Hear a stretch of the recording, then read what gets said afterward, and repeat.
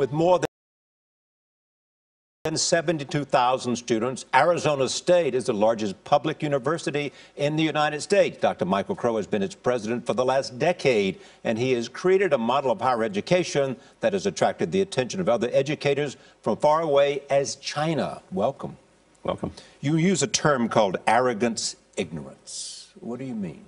Yeah, the concept of what's happened for us in American higher education is that we've built a system, an enterprise, if you will, which is fantastically recognized around the world for its successes, but not designed because of our success to actually educate the whole of the country.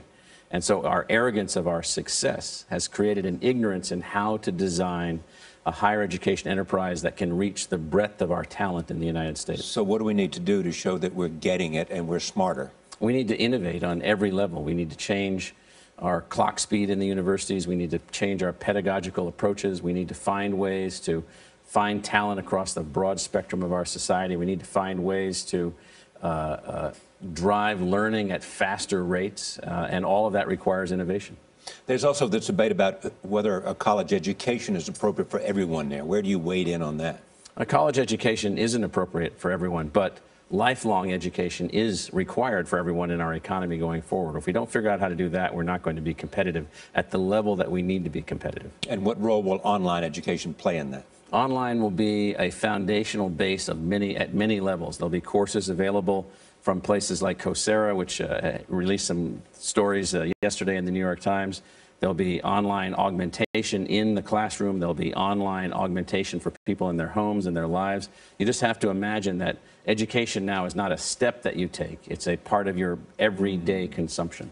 Tell me about the role of president. I mean, you've had this job for a while. What have you learned, and what mistakes have you made that were a teachable moment? Well, there's lots of teachable moments and lots of things that you learn along the way. I mean, I think the role of the president of the university is one where you have to make decisions in the best interest of who you serve. In our case, we serve our students, we serve the people of Arizona, we serve the people of the United States. That's a slightly different decision than if you think that you're there to serve just the faculty. And so then there's a tension if the leader of the institution is attempting to deliver the program for who we serve, our students. There's a tension between faculty and student objectives. And there's a lot of lessons about how to do that in the right way, and I learned some of them the hard way along the way. What are the lessons coming out of Penn State?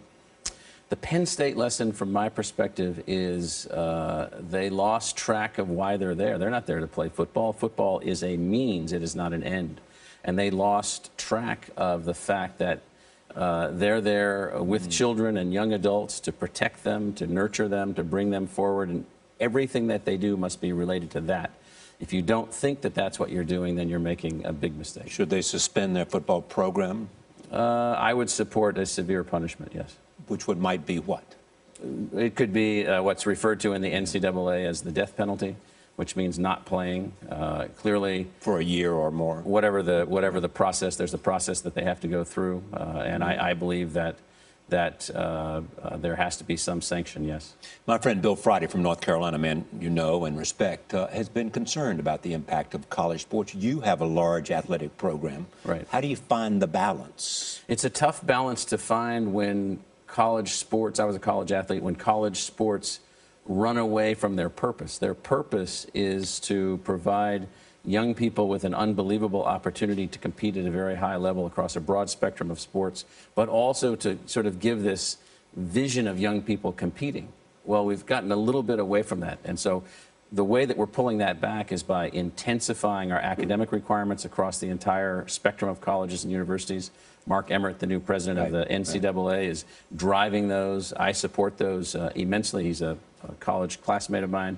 But it's really about returning to the roots. College athletes competing at the highest possible level.